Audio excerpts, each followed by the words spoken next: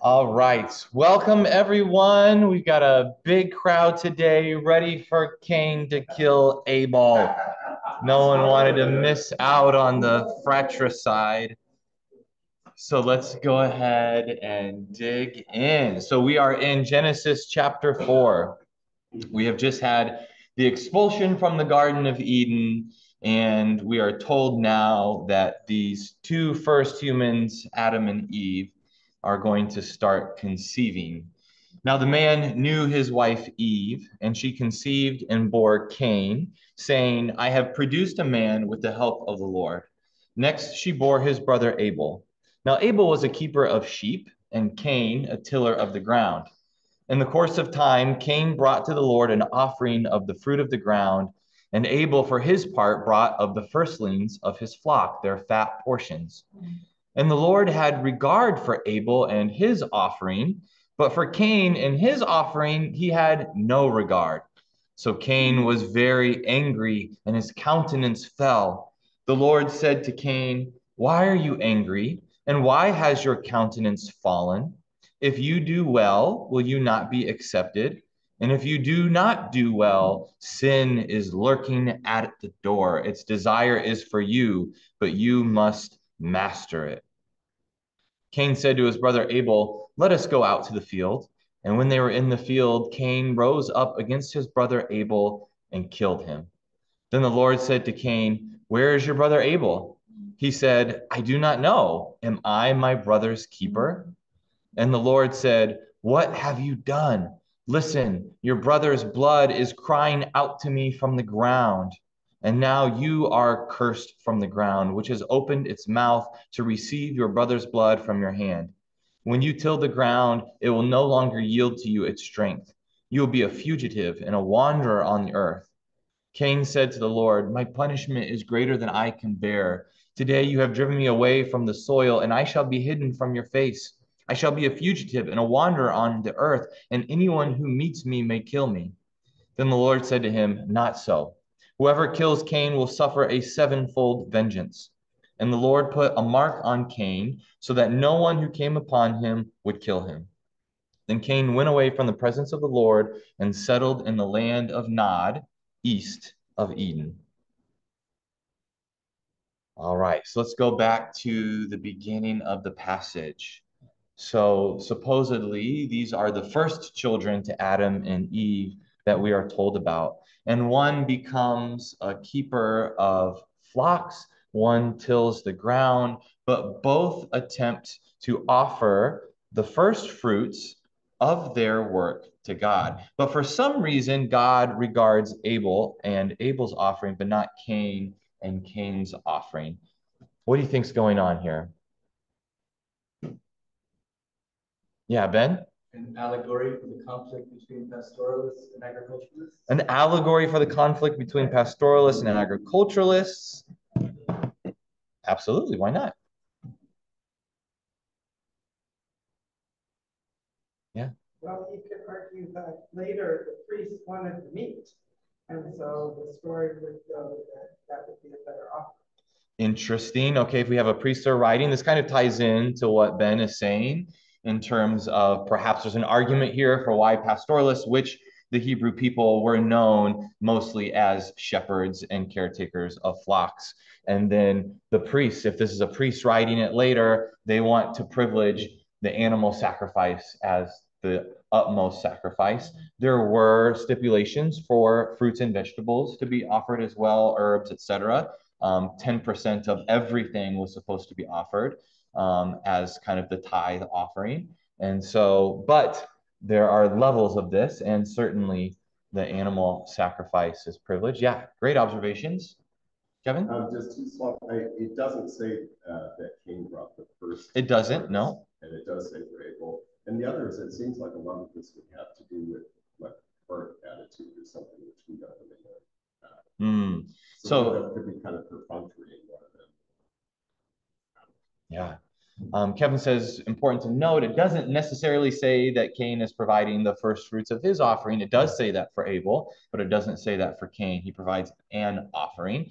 And also, it seems as if something like this might be an orientation of the heart. Is one doing it in a perfunctory way, or is one doing it out of devotion? Other observations?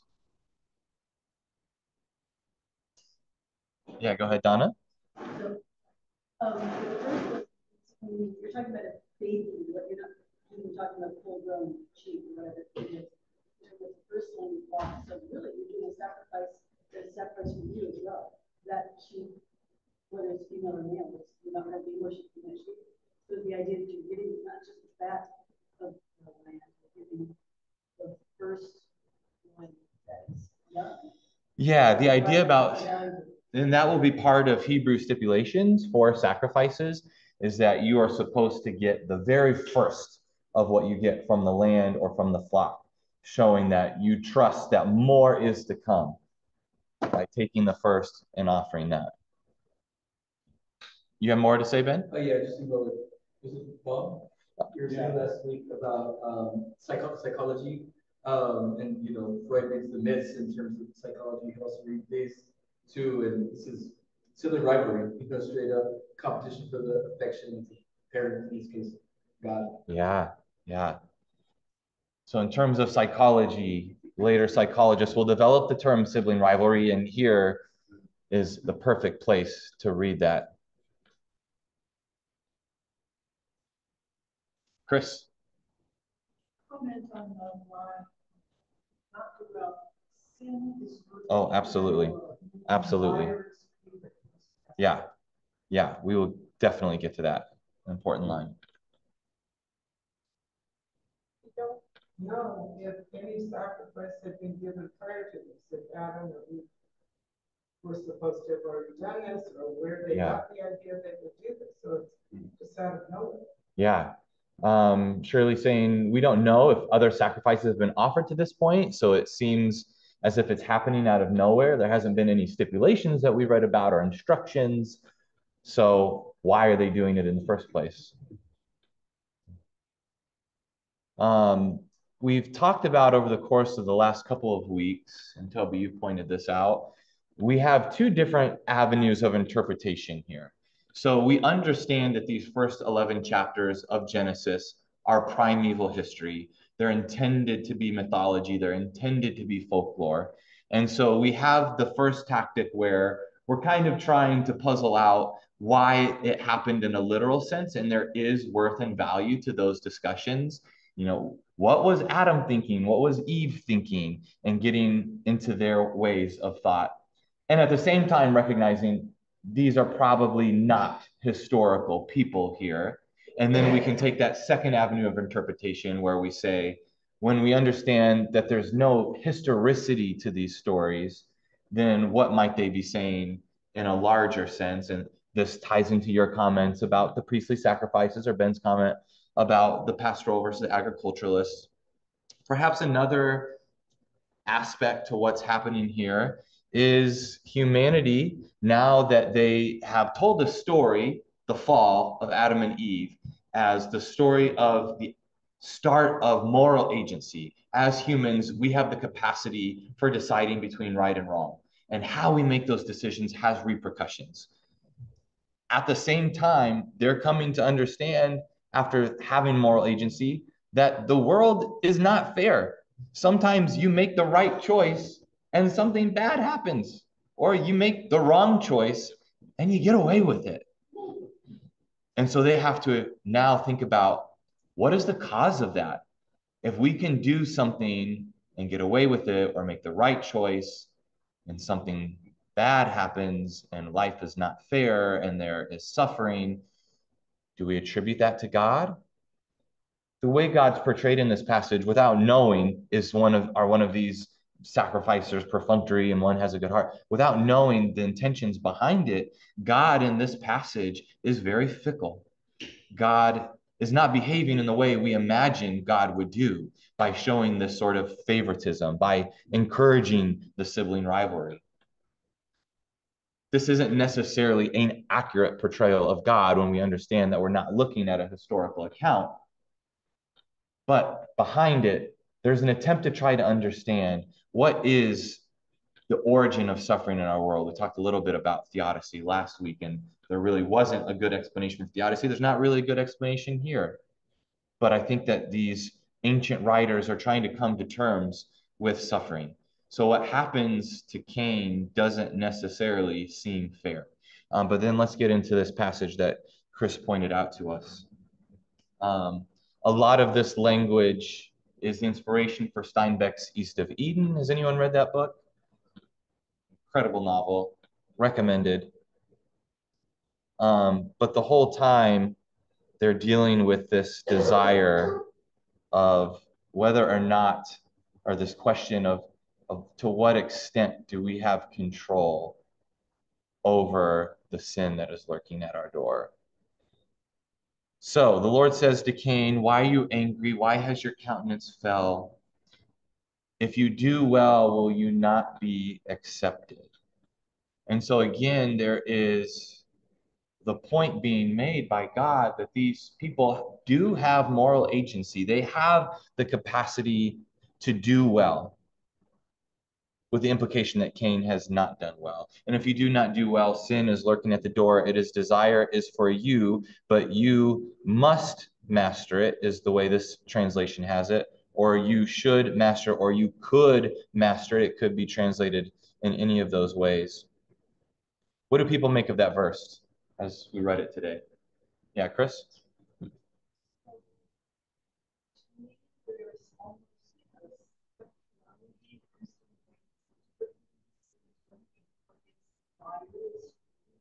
Hmm.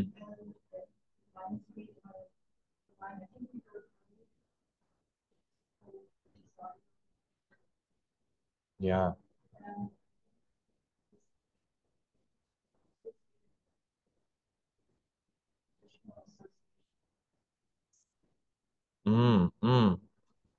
Great question. So Chris was noting that in the curse of Adam and Eve, the curse for Eve is that your desire will be for your husband. And using the same language of desire here, that there seems to be almost a sexuality to it. So her question was, is there a history of this being associated with this sort of the sin of sexuality or sin of female desire? Not that I've read. So that's a really great question. Yeah. Yeah. I haven't read anything tying those two passages together, but it seems pretty obvious. So I'll do some research this week and see if I can find anything. But that's a really, really great note. Yeah. Malachi? I have an example of that. Yeah, go ahead. From the 18th century, I just recently played an oratorio. Okay. The first homicide. Uh, And all of Eve's arias are about like self-loathing and how awful she is and all of this. And when, I mean, how have they pulled out a 3-hour oratorio from these lines? Already a magic trick. But Cain's arias are specifically about how Eve's sin fell into him through, through sex theoretically. So. Wow. Okay. So Malachi is an early music scholar and musician, and was saying there's an 18th century. You do mostly like what era? I do 17th century. 17th century. Okay. I'll go that. Okay. All right. So an 18th century oratorio that he recently played that was 3 hours about these texts, and the oratorio was all about Eve's self-loathing and her sin and her desire, and then the oratorio goes into that sin falls into Cain, ostensibly through the act of sex. And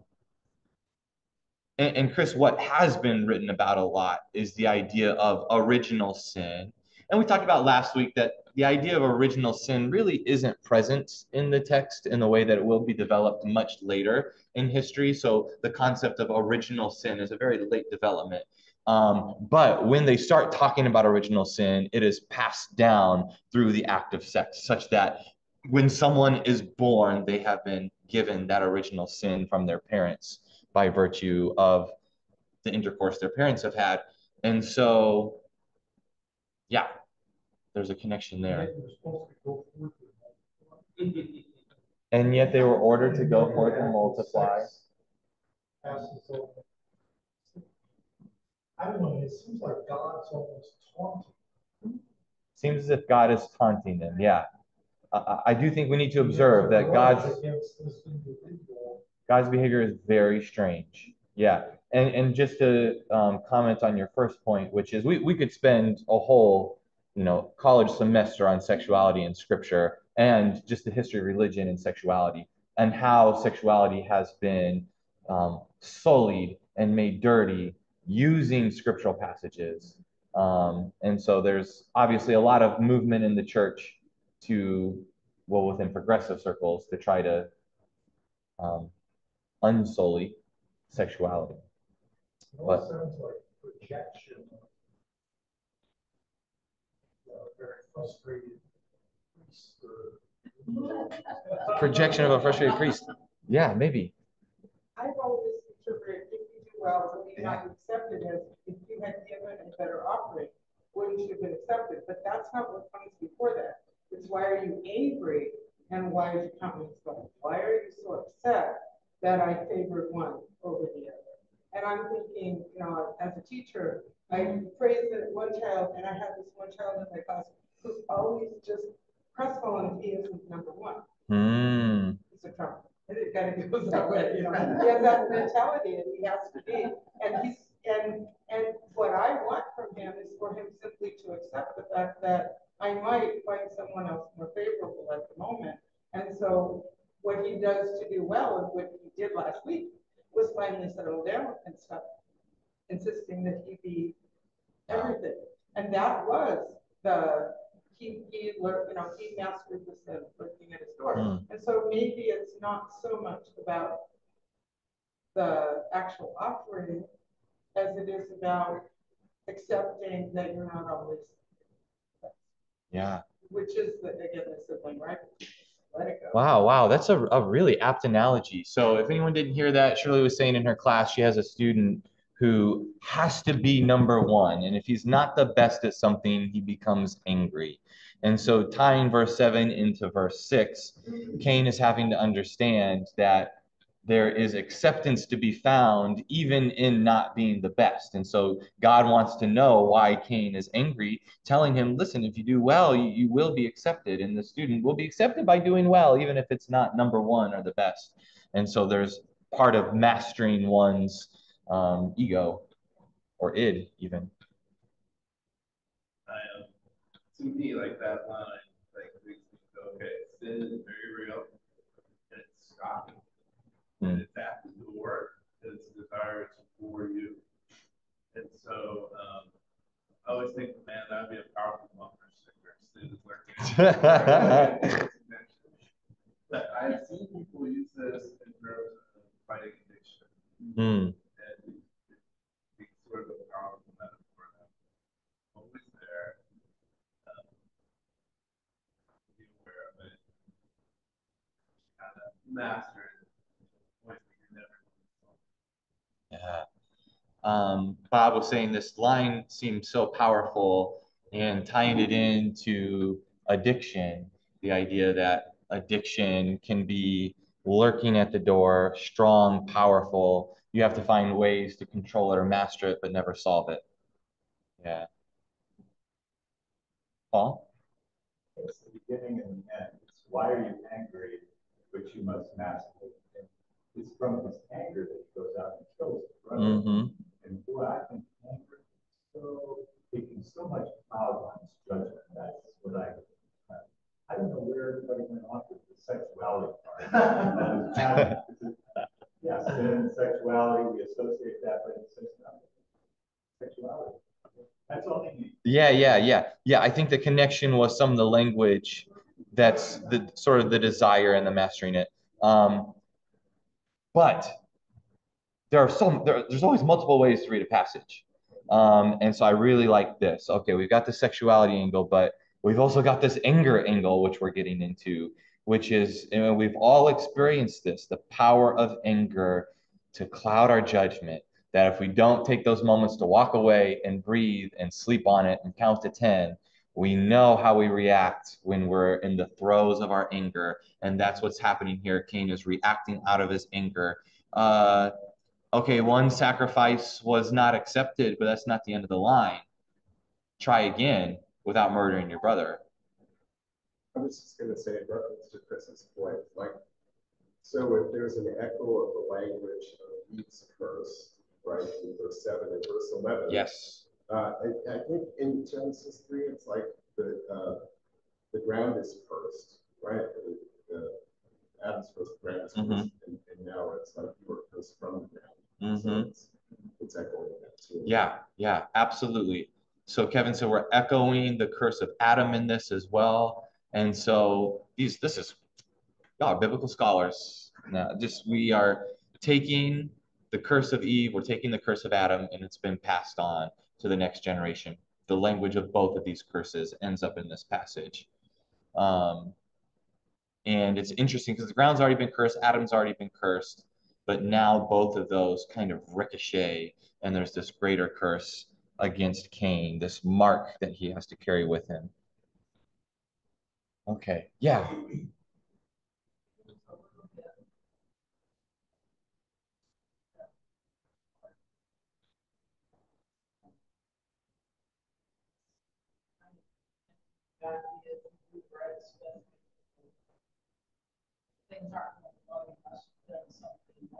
Mm-hmm.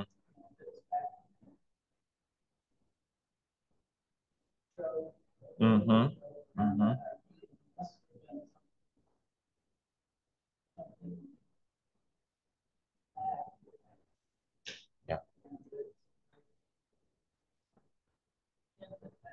Yeah, absolutely. People are going to be wrestling with this question throughout Scripture. Is it true that if you do good, good things happen? If you do bad, bad things happen? It's the answer that Job's friends have for him. You're suffering. You must have sinned. There should be a reason for this.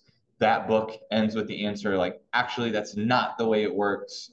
God's judgment is beyond the answer from the book of Job. God's judgment is beyond anything that we can comprehend or understand. And so we just have to sit with fear and trembling and accept whatever happens. There's lots of answers to this question, but people are wrestling with it. Then we get Jesus who comes on the scene and says, well, actually, the rain falls on the good and the bad. There's not a one-to-one corollary here. So yeah, we're wrestling with that question of suffering. Everyone has been saying some really great comments. So we're told that sin is lurking at its door. Its desires for you. You must master it. Again, this is not an extraction from the mouth of God. These are human writers telling a story, but it is a really powerful, interesting line about this idea that humanity is tempted to commit evil, to commit atrocities, and we have the power to commit atrocities. And it is incumbent upon us in our moral decision making to master whatever desires come to us to commit those atrocities, despite how hard that might be. And Cain isn't able to do so. So Cain, go ahead, Kevin. No, you said Cain isn't able. Cain isn't able. Cain isn't able to do that. No. So Cain tells Abel, let's go out into the field. Cain has plans. He takes him out into the field, and there he rises up against his brother and kills him. We have God acting in the same way after the fruit of the knowledge of good and evil is eaten, where God is not presented as omniscient, or perhaps God is just, as parents might do, like, hey, did you do something you were supposed to today? You know, they know the answer, trying to get the child to say it first. But God comes and says, oh, where's Abel?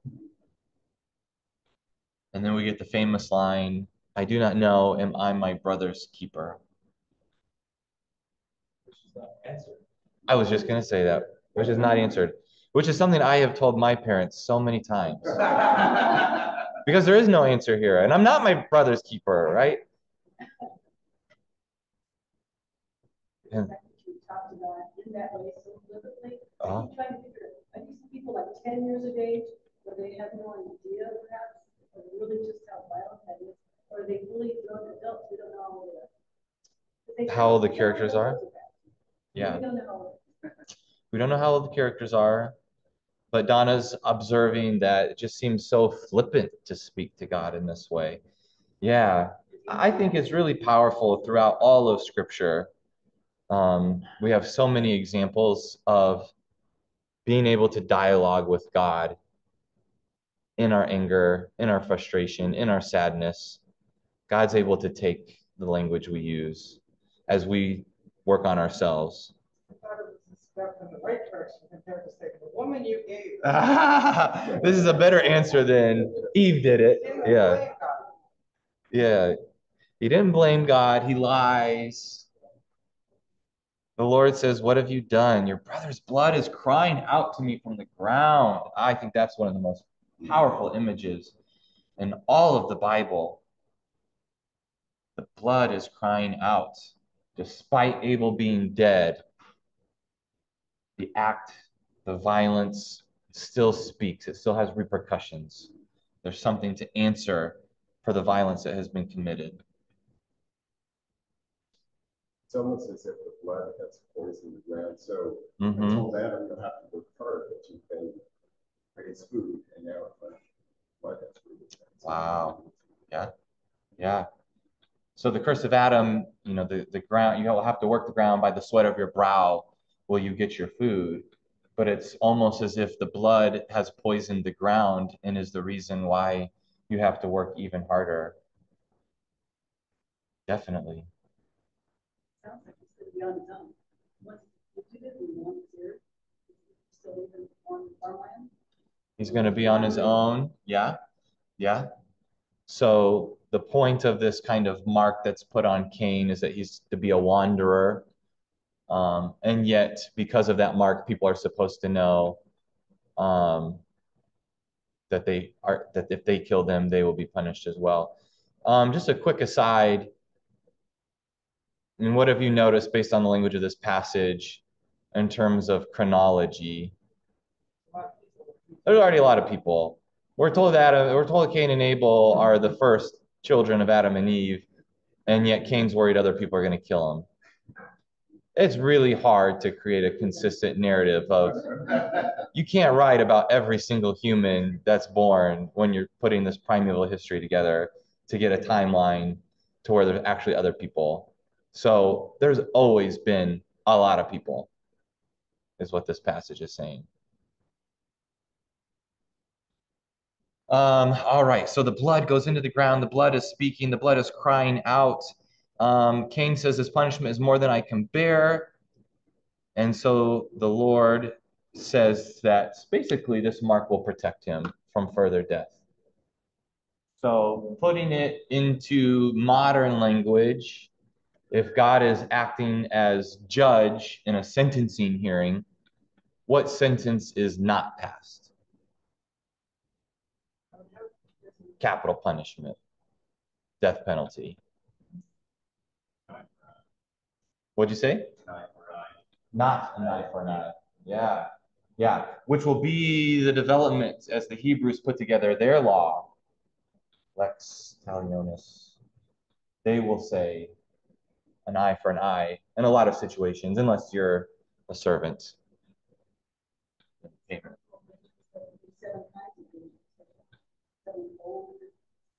Sevenfold vengeance. Yeah. Yeah. What exactly does that mean? There's always sevens in there. A lot of seven. Seven being, yeah, kind of this idea of completeness or totality. Well, seven is considered a good number, right? I've been listening to Mark recently talking about the gospel and Jesus's genealogy, and it's 14 generations, and 14 and 7 double. Yeah. You have the connection. So. Yeah. Yeah. So Toby just noting that, which is spot on, that numbers play an important role within Hebrew culture. And so we'll talk about that in a minute, actually, because we're going to get a genealogy to where the genealogies are not complete genealogies, but regarding the genealogies in the gospel, they're intended to be in groups of 14 to kind of speak to this is complete because it's a multiple of 7. Yeah, fulfills certain, exactly. All right, so there's no capital punishment here. We've already seen this in the story of Adam and Eve, when God tells them, if you eat from the tree of the knowledge of good and evil, you will die. And then they don't die. That people come to me a lot and they say, I really don't know what to do with the God of the Old Testament. This God is vengeful and arbitrary and angry and punishing. And then you get the New Testament and God is loving and full of grace. And I identify with that, but I don't know what to do with the God of the Old Testament. And I do my best in that, 2-minute response to try to defend the Hebrew scriptures as worthwhile of our time, remembering here that we have an ancient people group doing their best to try to understand who God is. They're speaking to their experiences of who God is, and at the same time, they write themselves into the text. They write themselves into God. They are a tribal warfaring people in a time in the ancient Near East when everyone believed that the way you knew that you had the best God was if you won the battle. And if you lost the battle, it meant your God was not the best God. And you would even go and take the idols from the people that you defeated to say, my God has defeated the idols of your God. So they are reading God and their tribal culture into God and making him warfaring. We talked when we did Isaiah about how a lot of the language used for Baal, the thunder god, is used for Yahweh by the Israelites. So they're taking pieces of the other cultures to try to explain their God. And yet at the same time, we get glimpses of who we as humanity have come to understand God to be. We get these glimpses through the Hebrew scripture writers that actually this God isn't tribal. This God's the God over everything. And this God isn't warfaring. This God actually chooses peace. And we get that throughout the Hebrew scriptures. So we can't throw out the Hebrew scriptures. We have a lot of glimpses of who God is. This is a really important text. This, while at the same time understanding its parameters. But with Adam and Eve and with Cain and Abel, in both stories, we get an understanding that no matter the failure of humanity, there's always this grace from God. What we think will be the ultimate punishment doesn't happen. We're going to get that again with Noah and Abraham and Moses, all of these covenants. There's going to be human failure and divine grace. And that's going to be woven throughout Genesis. Any other comments about that passage? Not specifically about that passage, but we're kind of coming back to the suggestion about the allegory about the conflict between pastoralists and agriculturalists. Because I think there's another theme that's introduced very early on, which there's a lot of them, but one of them is the relationship or the idea of land ownership and land tenure, and there's just a relationship between humanity and the land.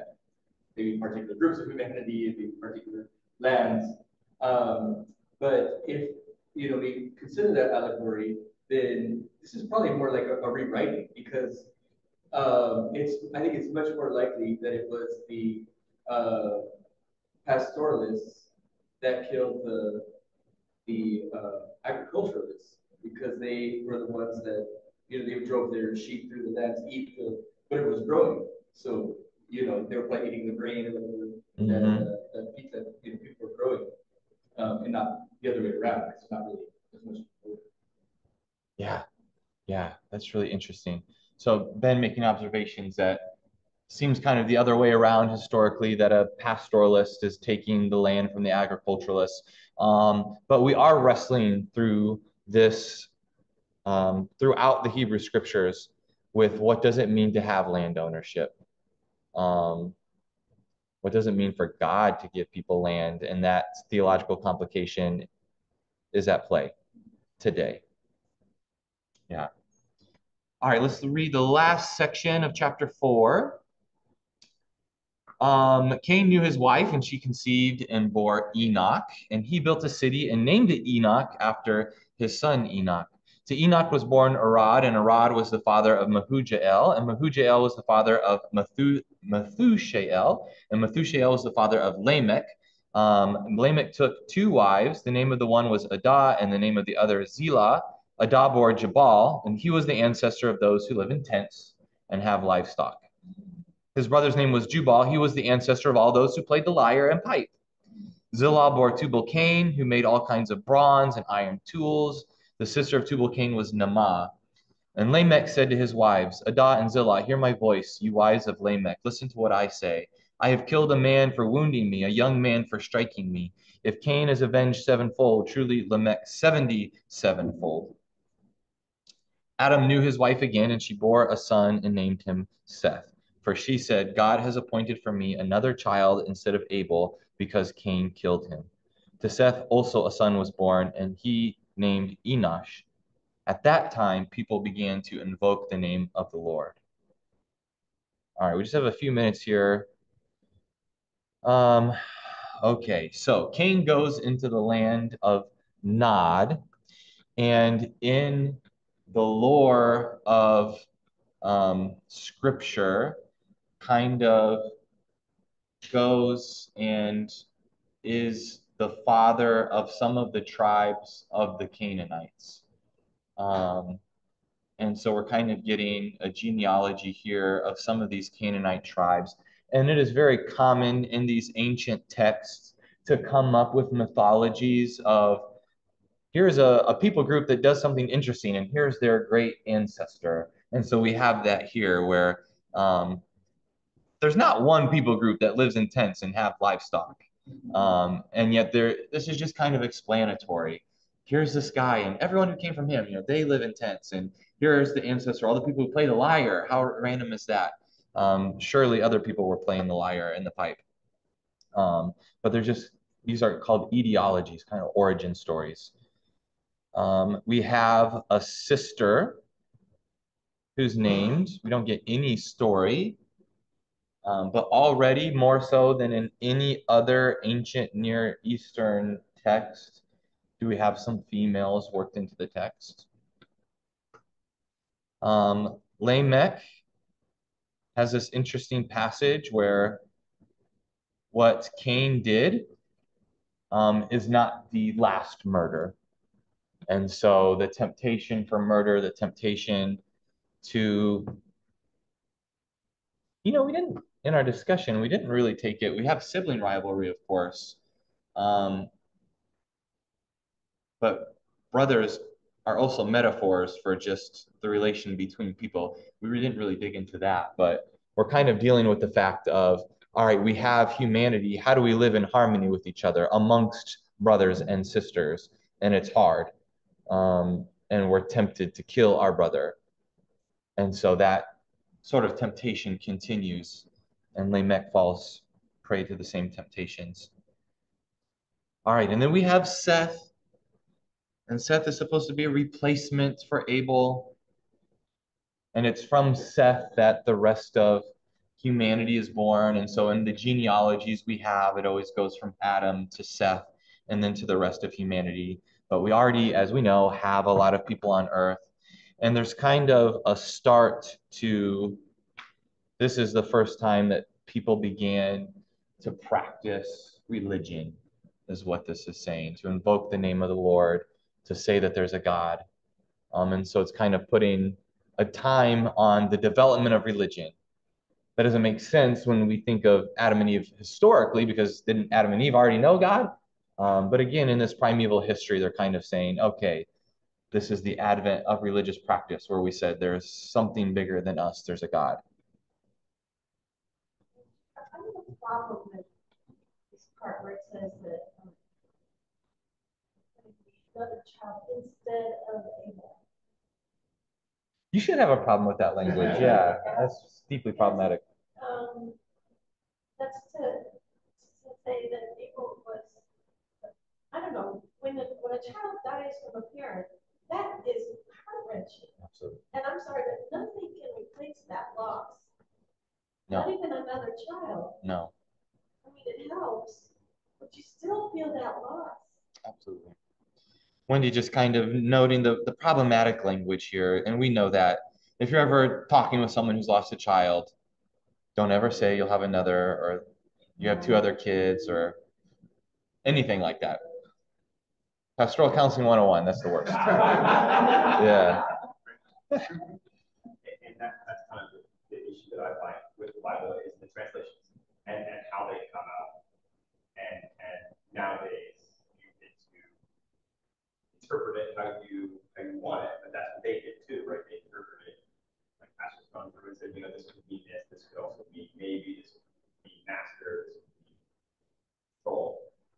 But with this passage in general, it makes me think that Abel wasn't Adam's child, that Abel was, again, a brother of Cain, Cain wasn't Adam's child, that Abel was, and Cain was just a friend who grew up around him, because unless they are saying that they just wash their hands of Cain and are claiming sons. Yeah, great observation, Daniel. So Daniel was just saying, you know, makes it seem as if maybe Cain wasn't Adam's son and just a friend and part of a different people group. That's certainly possible. Again, yeah, and so God's punishment.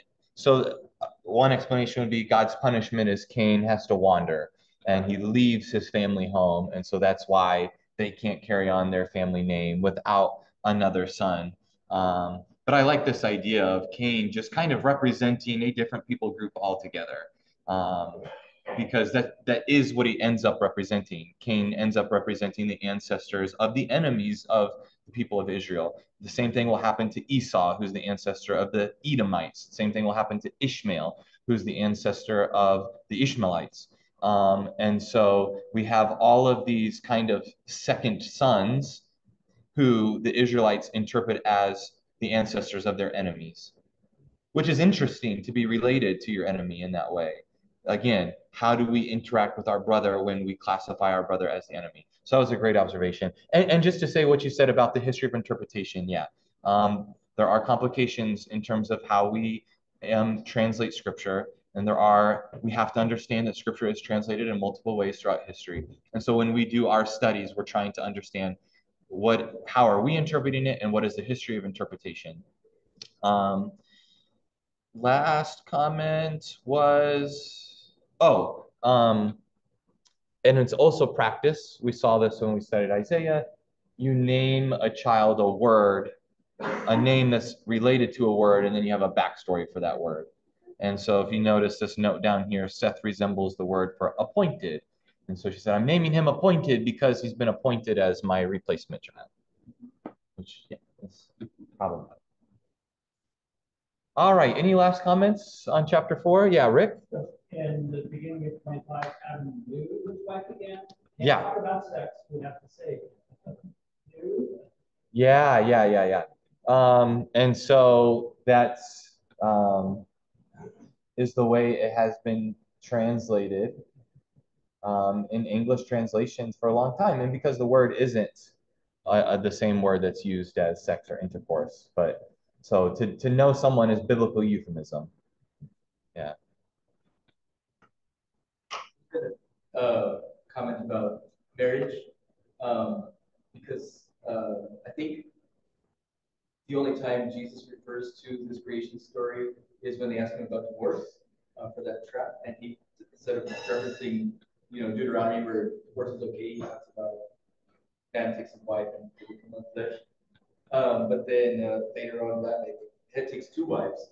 So very, very early on, we have not, monogamy or heterosexual marriage, exclusively, but also polygamy and just other, concepts of marriage Yeah. being introduced. Yeah.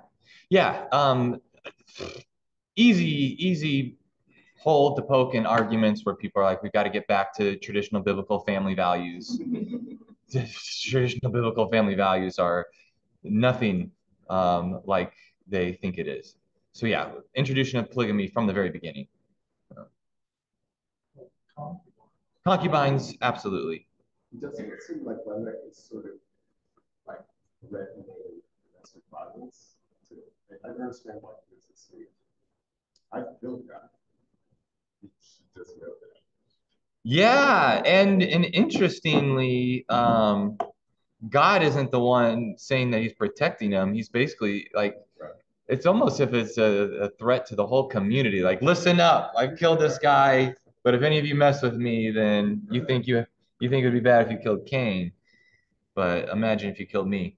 Yeah, very strange passage. Why does he tell his wives this?